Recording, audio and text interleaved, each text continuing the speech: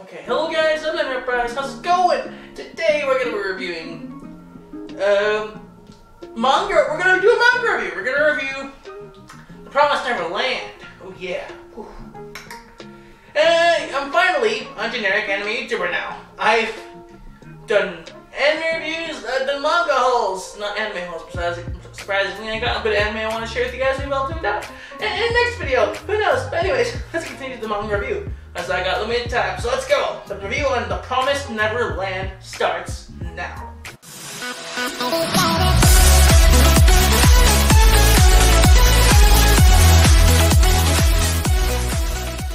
Okay, so The Promised Neverland is a story that's based on an escape story. It's like a prison story, because you know, the kids are, oh yeah, spoiler warning, spoiler warning, don't go anywhere after this warning if you haven't read the manga.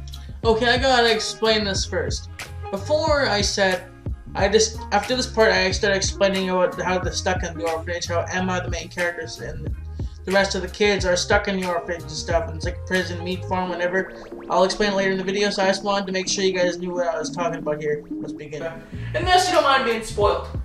Anyways, let's go. So what I was saying, they're stuck basically in a prison because, well, outside the orphanage, because they're all orphans, all below the age of 12, there's the enemies to them are the dorm mother and the other person that's yeah. So yeah, because they learn that there's demons out there trying to eat them, and the bad thing is that the orphanage they're staying in is a meat farm, and they're the meat. It's surprisingly dark, I know. If you look at the cover, you would never have guessed that this would be a story about freaking demons wanting to eat people. And the only human they trusted is the one that ships them out to the demons so they can eat them.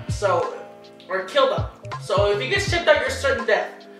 Now they find this out, the main character and one of her close friends, Norman, find it out because like one of their friends gets shipped out or taken by a parent, and the person that gets shipped out gets her bunny.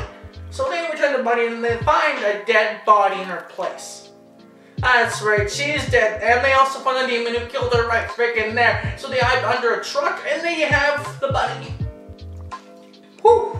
Mind equals blown. I was like, whoa, wow. I didn't expect this at all. I was like, oh god. What happened to this friendly story? Because like before that part happened, all we knew was that they couldn't go beyond the fence or go through the gate because it was always closed. If they went beyond the fence, they would be outside, they can escape, right? That's all we've known. But it's so, what? I was like, holy frick, there's demons that kill people, and the mother, the dorm mother, or the foster mother, or whatever you want to call her, she's the one who ships them out to die. It's like, that's crazy. I want to say something though. Wow, this manga has amazing art, and the volume that's made by from Shonen Jump or Viz Media, the volume, the English translations, are pretty great, and the spine looks pretty good. It's solid, and honestly, it makes it the read. Oh, I just love the page that. Promised Neverland. Anyways, the spine's great. It's easy to read, and yeah, the art's great too. The story is phenomenal. You wouldn't if you just went into the first when you just started the book, you would never have expected that this would be a dark manga. You just go in there, it looks so happy. Everyone's eating breakfast. Everyone's getting ready for the day, and it's like it's so happy, right? Then all of a sudden, boom, someone's dead, and Damon killed him, and they're all on a meat farm, a human farm for the demons, and the one person they trusted the most is the one that they shouldn't have trusted at all. So this story is amazing, and the art is phenomenal, and how the book is, it just feels like it makes a great read. I've got nothing but praise to this book. The thing is, I didn't want to buy this at first, because I was like, hey, I kind of want to read Promised Neverland, But I don't think I had the incentive to buy the novel, or the graphic novel. I never had the incentive to buy it. But I was like, hey, the book I wanted is in here at the store. There's volume 1 and 2 right freaking here. So I was like, hey, I'll pick them up and give it a try.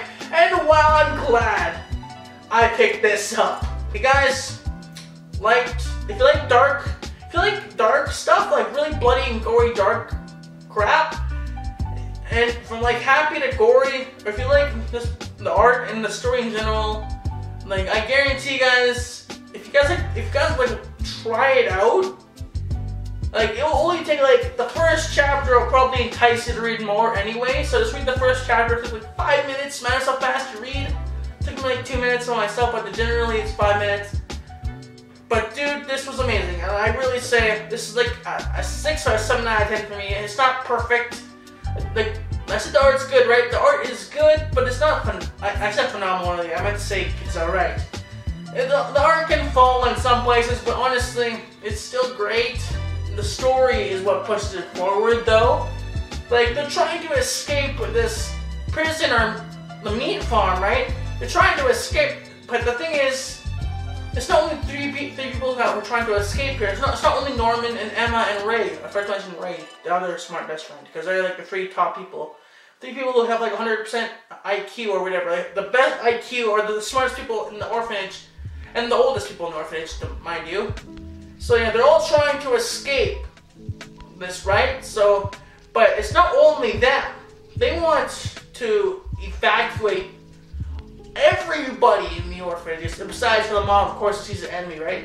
So they want to evacuate everybody. It's like, ooh, we got a big task. I was like, it would be easy if it was just 3 of us, right? Like that's what Ray says. He's like, it'd be easy if it was just us, right? And like Emma's like, no, we gotta get everybody. And Norman's like, I agree with Emma, because like he's like loves Emma, or like he wants to challenge and all that crap, right? So yeah, it's really great. I really recommend it. I've spoiled a ton for you, but if you don't mind spoilers, again, if you didn't want spoilers, I gave you a warning back then, right? So if you don't mind spoilers, you're here right now, right? Anyway, guys, if you enjoyed this manga review, if you want more, like, I'm just sort of reviewing the series as a whole, but I can review Volume 2, like, this is basically what happens in Volume 1, I'll gloss over it, is that they find out, first we get introduction to characters, then they find out what happens. Then they have one-on-one with mom, like they try to figure out ways to escape. They like train with hide and seek. I think that's what happens. Yeah, the best options, you got it. Like the mother gets her, it gets them group. Like she got us with her.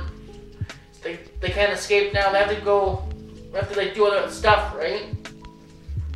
So it's just kind of weird. Like they play tag in the forest, so they train each one of them. So it's kind of weird like that.